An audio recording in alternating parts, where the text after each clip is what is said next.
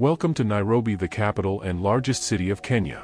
The name is derived from the Maasai phrase Nkare Nairobi, which translates to place of cool waters, a reference to the Nairobi River which flows through the city.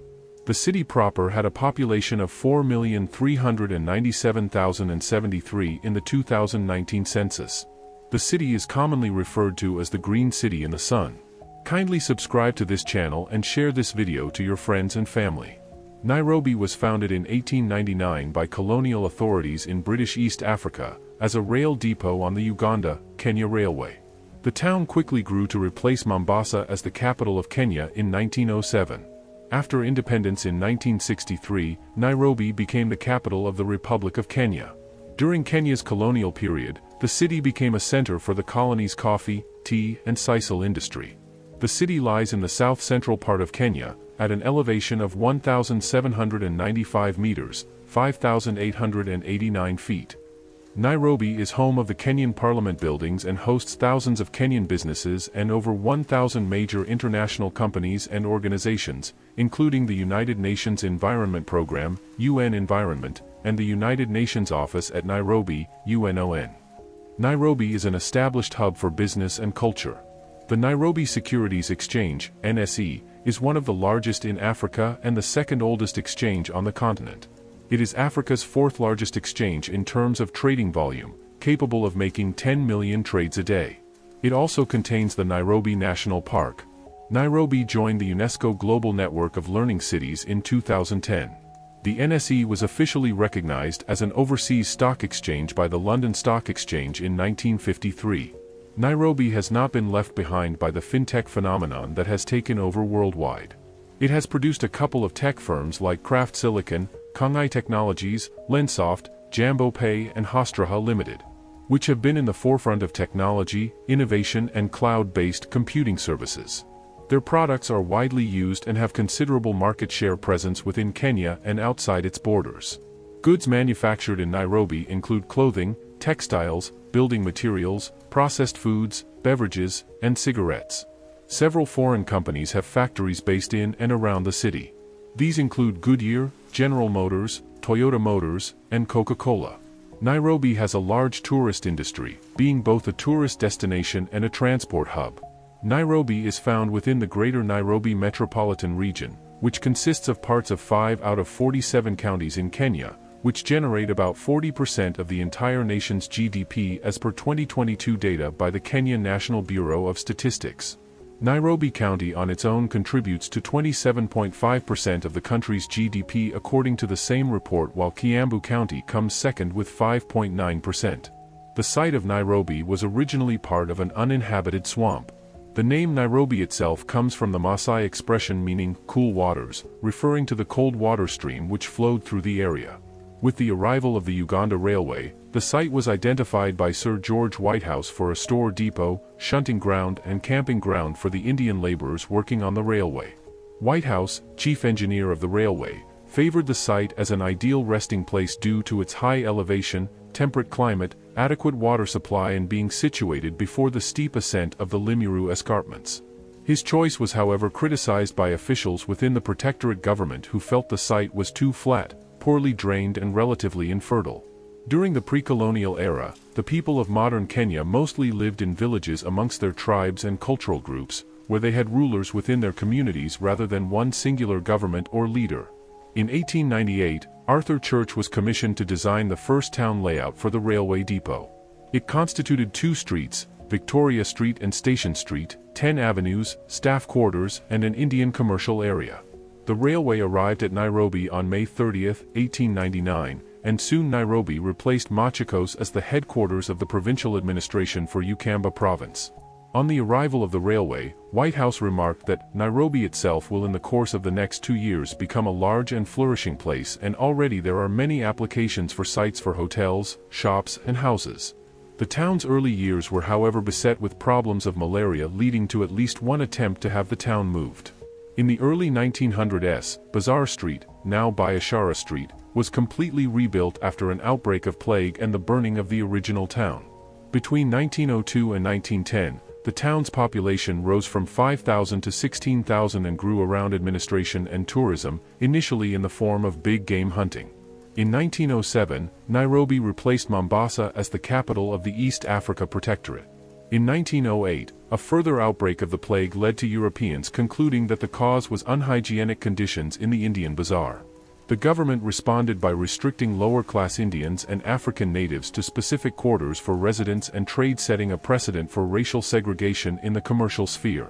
By the outset of the First World War, Nairobi was well established as a European settler colony through immigration and land alienation. In 1919, Nairobi was declared to be a municipality. In 1921, Nairobi had 24,000 residents, of which 12,000 were native Africans. The next decade saw growth in native African communities in Nairobi, and they began to constitute a majority for the first time. This growth caused planning issues, described by Thornton White and his planning team as the Nairobi problem.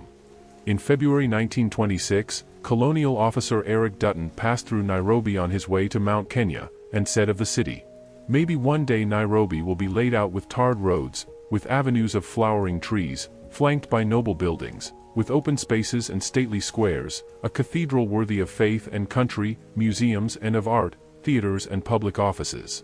And it is fair to say that the government and the municipality have already bravely tackled the problem, and that a town plan ambitious enough to turn Nairobi into a thing of beauty has been slowly worked out, and much has already been done. But until that plan has borne fruit, Nairobi must remain what she was then, a slatternly creature, unfit to queen it over so lovely a country. After World War II, continuous expansion of the city angered both the indigenous Maasai and Kikuyu. This led to the Mau Mau uprising in the 1950s, and the Lancaster House Conferences, which initiated a transition to Kenyan independence in 1963. Kindly subscribe to this channel and share this video to your friends and family. The city is situated at 1 degree 9 minutes south, 36 degrees 39 minutes east, and 1 degree 27 minutes south, 37 degrees 6 minutes east, and occupies 696 square kilometers, 270 square miles. Nairobi is situated between the cities of Kampala and Mombasa. As Nairobi is adjacent to the eastern edge of the Rift Valley, minor earthquakes and tremors occasionally occur. The Ngong Hills, located to the west of the city, are the most prominent geographical feature of the Nairobi area. Mount Kenya is situated north of Nairobi, and Mount Kilimanjaro is towards the southeast. The Nairobi River and its tributaries traverse through the Nairobi County and joins the larger River Athi on the eastern edge of the county.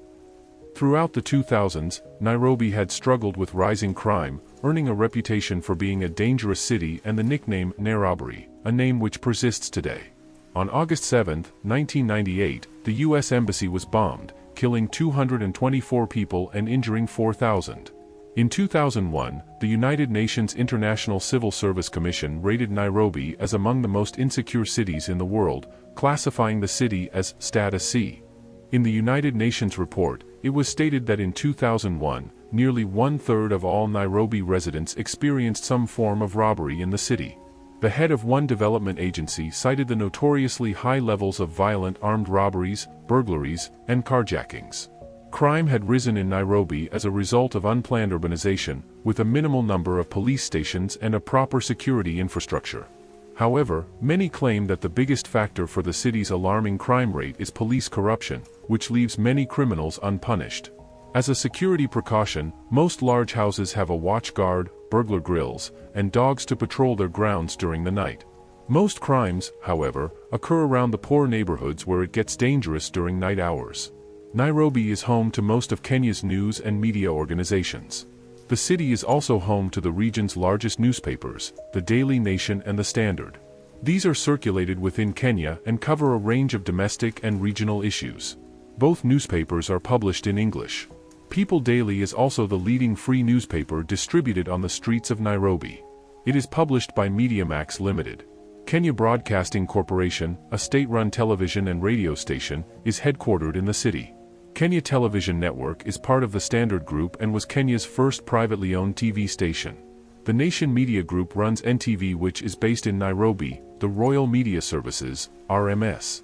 There are also a number of prominent radio stations located in Kenya's capital, including Citizen Radio, Inuro FM, Kiss 100, Capital FM, East FM, Kamim FM, Metro FM, and Family FM, among others. Several multinational media organizations have their regional headquarters in Nairobi. These include the BBC, CNN, Agence France-Presse, Reuters, Deutsche Welle, and the Associated Press. The East African Bureau of CNBC Africa is located in Nairobi city center, while the Nairobi Bureau of the New York Times is located in the suburb of Githurai. The broadcast headquarters of CCTV Africa are located in Nairobi. Under the Köppen climate classification, Nairobi has a subtropical highland climate, CWB. At 1,795 meters, 5,889 feet, above sea level, evenings may be cool, especially in the June-July season, when the temperature can drop to 5 degrees Celsius (41 degrees Fahrenheit). The sunniest and warmest part of the year is from December to March, when temperatures average in the high 20s Celsius during the day. The mean maximum temperature for this period is 28 degrees Celsius (82 degrees Fahrenheit). There are rainy seasons, but rainfall can be moderate. The cloudiest part of the year is just after the first rainy season, when, until September, conditions are usually overcast with drizzle. As Nairobi is situated close to the equator, the differences between the seasons are minimal. The seasons are referred to as the wet season and dry season. The timing of sunrise and sunset varies little throughout the year for the same reason. Please subscribe to this channel and share this video to your friends and family. Nairobi is divided into a series of constituencies, with each being represented by members of parliament in the National Assembly. The initial constituencies before the 2010 constitution, which led to the county electoral boundaries being redrawn, were Makadara, Kamukunji, Steri, Langata, Dagoretti, Westlands, Kasarani, and Embakasi. The new electoral boundaries after this were revised to Embakasi North, Embakasi South, Embakasi Central, Embakasi East, Embakasi West, Makadara, Kamukunji, Steri, Mathar, Westlands, Dagoretti North, Dagoretti South, Langata, Kibra, Ruaraka, Roysambu and Kasarani.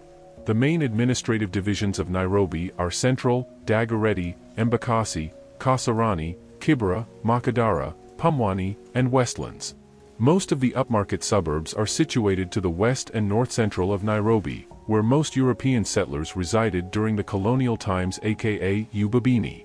These include Karen, Langata, Lavington, Githurai, Muthaiga, Brookside, Spring Valley, Lorsho, Kilimani, Kileleshwa, Hullingham, Runda, Kitasuru, Nyari, Kuna, Lower Kabit, Westlands, and High Ridge, although Kangemi, Kawangware,